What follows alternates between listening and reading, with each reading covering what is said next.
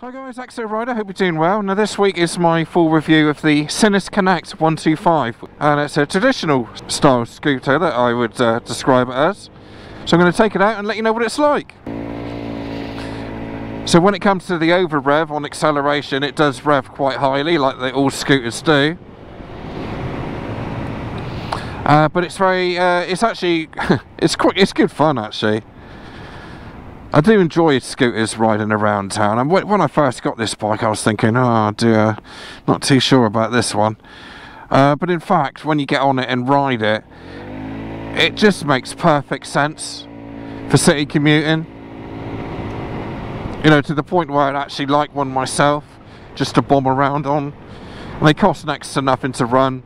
£22 tax every year, as opposed to my 105 I think it is now for my bigger bikes, my 750 and 850.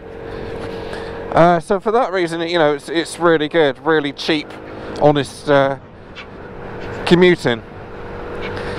We'll see what it's like in this review on the motorway maybe, and in the town traffic, and I'll do a walk around at some point as well.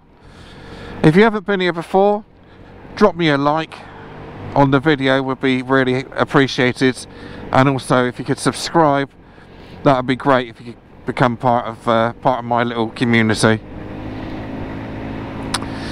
So let's move straight over to what this bike is like riding in the town. For easy commuting from A to B in the city, this little scooter is good fun. You'll look forward to going to work on it, and you'll look forward to going home on it as well. It is very narrow as well. The mirrors are okay. I'm finding that it tends to give me a view over my elbows.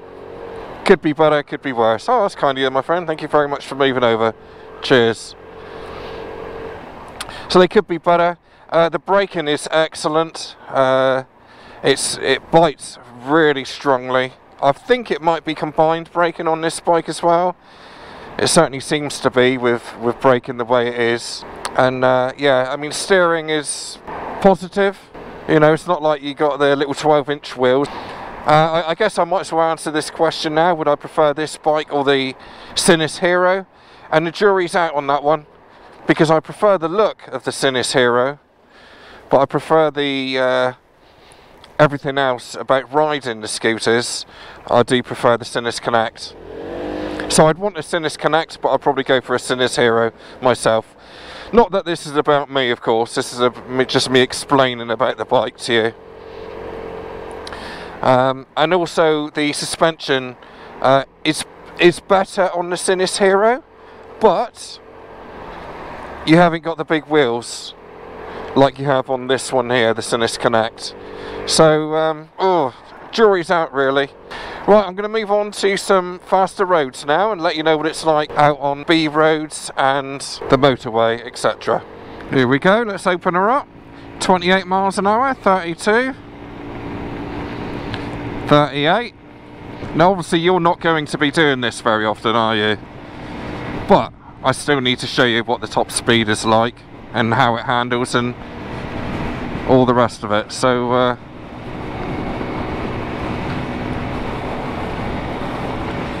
start planning to move out now.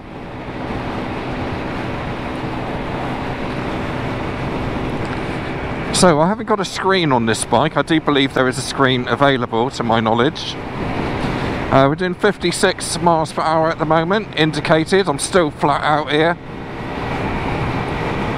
And actually, what you'll find with scooters is that you don't really get many vibrations because the engine is connected to the rear spring arm. So it's not like you got the engine connected to the main chassis like you have on most other bikes. Oh, bit of a downward hill. Oh, look at this, look. 66, 68. Cool, well done. Granted, that was slightly downhill, but, you know, still. It's not bad, is it? It's going really well, this bike, you know? So although the acceleration isn't great, the actual top end is pretty good. yeah, about 65 miles per hour I'm getting, top end, which is comfortable for this, you know, type of work here. If you tuck yourself in behind a lorry and just keep yourself safe there, keep your observations up in the mirror, and yeah, I think you'll be quite comfortable doing this. Right, from dual carriageway out onto the motorway, it's going to be the same thing, isn't it? But I might as well take you around and we'll see what it's like. What a lovely day to be out on a bike. Pretty much perfect, really. Not too hot, not too cold, and bright sunshine and dry.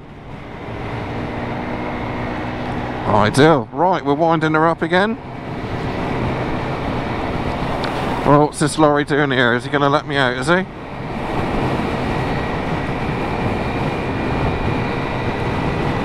Give him a little wave to say thank you.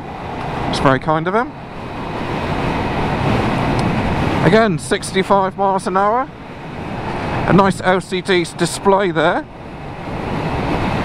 And again, it's not rattling around or vibrating. It's actually more more enjoyable than what I thought it was going to be. I thought I was going to be revving the nuts off of it, and it wasn't going to be very comfortable, but actually it's the total opposite of what I thought this bike was going to be like. I could quite happily sit here for quite a long time, actually. Very comfortable. So again, with the SINNIS Hero, if I was doing this, I don't think it would be it wouldn't feel as pliable to this type of work. Because it's got the smaller wheels, it's going to be more twitchy. This is really happy doing this. And even though I've got a bit of a headwind here and it's going slightly uphill now, it's still quite comfortable. So I'll leave that there, but yeah, I mean, if you're going to do the odd jaunt on the motorway or dual carriageway, maybe junction to junction, then actually this, I mean, I personally feel this would be okay. If you're a new rider, then you probably won't do that anyway, because you won't like, I mean, first of all, if you're on L plates, you wouldn't be on the motorway like I am now.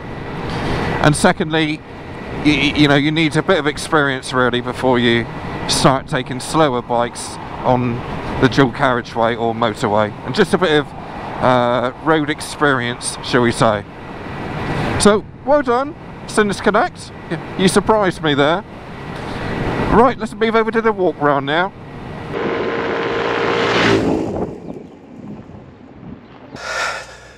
Okay guys, let me take you through the scooter in my garage today because it's raining outside. It's the last night I've got it. I've had it for 3 weeks now.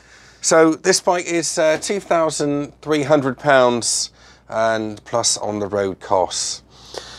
For that, I think you get a good commuter. If you're somebody that's on the fence and wants to try biking, then I think the SINNIS Connect is a very good cheap way of getting into it. For example, for me, I could probably get on the road with this bike with insurance, on the road costs and tax for just over £2,500. So for that reason, I think that's pretty decent value. Suspension is all right. We have got the normal scooter up and down struts here on both sides of the swing arm in a typical scooter set out. I'm 5'8" and I've got a 30-inch inside leg measurement. The seat height is around 780. I measured that myself. I struggled to find the information on that. And the scooter weighs 120 kilograms. Obviously it's light, you know, 120 kilograms is light anyway, but also the mechanics and the engine is hung on the rear swing arm, and it's all very low down. So it's an LCD dash, and we have the indicator lights flashing away there at the right hand side, and then the left hand side. Hazards there. Bit of a funny horn. Fuel gauge down the bottom here. Mileometer, time, and the speed. Very, very prominent. Really nice to have a decent speedo like that you don't have to look too much. Even your granddad could see that, couldn't he? So yeah, quite a nice setup there. And obviously we've got the buttons here to adjust the different things here. I'm finding the seat comfort really quite nice as well. Not bad at all. It's nicely put together, the seat actually. Nice stitching. And even for the pillion actually, it's quite nice. I can't quite get my full face helmet in under the seat there. It doesn't quite close. That's quite common for scooters though, of this capacity. It is for taller riders as well, as opposed to SINNIS Hero, which was a little bit smaller physically, whereas on this one it's fine. You know, even if you're 6 foot, you won't have any issues on this. But overall, I mean, for £2,300 in the current market, I mean, I've actually looked online and I've found some low mileage ones for around £1,800. Also, we've got these flip out pegs here for the pillion. Most people will be on L plates anyway, riding this style bike, so you probably won't be using them, but the option is there, and as I say, it is quite a comfortable bike for a pillion to go on, believe it or not. LCD dash and also LED headlights, and I think the indicators are as well. Let's turn her on. Got daytime running lights, yep, LED indicators as well. It's just a starting up process there. Yeah, it's just a good, honest commuter. It's not trying to be anything other than that. Got a side stand, and we also have a centre stand as well. So you got the best of both worlds there. And again, that's in with the £2,300 plus on the road. So again, very good price. The engine produces 9.6 horsepower at around 8,000, if I remember correctly. Again, you know, that's about right for a 125, you know, cc bike. So you're all good there.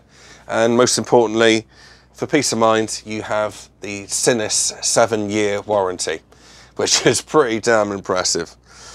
Now, to my memory, I think that is for labour and parts on the first year, but then the following 6 years is parts only. But again, it's still good peace of mind, isn't it, that you have that to fall back on. With it being a scooter, we shall see what is under the seat. Let's open her up. It's a nice seat, very nicely put together, that. Quite comfortable as well. Right, so under the seat, obviously we have the bike's user manual there, which is quite good information in there actually. A toolkit with just basic stuff, you know, it's one socket, box spanner, and a common 14mm spanner there for whatever that might be used for. And have a fuel cap up here as well. Looks much like the Honda one which I had actually on my Honda Dylan back in 2004. So yeah, we have that there. Will a full face lid fit in there? I don't know, let's try it. That's pretty good, but only just. Yeah, it just about goes, but I have to bend it in a little bit there, but that's all right, that's pretty good. We can get a colour matched top box with this scooter as well, so it should be okay, but very, very useful to have that extra space as you do on most scooters, so that's pretty good. One of the issues that I do have with the scooter is that the first service is 300 kilometers for the oil change replacement, and then it's 3,000 kilometers after that. So what's that, 180 miles, 1,800 miles after that. So far too frequent. If it was me, I'd get the first one done. I wouldn't advise this, you take your own risk, but I would probably learn how to change the oil myself. That's the truth of it. I'm not going to be going to the workshop every 1,800 miles to get the oil done. So that's one of the issues I do have with the scooter. It's a shame really, because you know, essentially it's a good cheap run around. So yeah, I mean, the SINNIS Connect, you know, what did I think? I mean, I'll be quite honest with you, when it first turned up, I thought, oh, this looks a bit not my cup of tea. Would I have one now? I would. There's other bikes I'd have in front of it, because it just isn't, you know, I've done this style bike and I've moved on to other things. But as a commuter, brilliant. You know, it really is very good for going to work and popping in town. And, you know, I've popped in town twice on this, and it's just wonderful. You can just pull up outside, you know, and park your bike in a parking bay. You should chain it up, is advised, of course. But yeah, I mean, it's good. You know, I've got the USB port as well, tucked away in the carrier.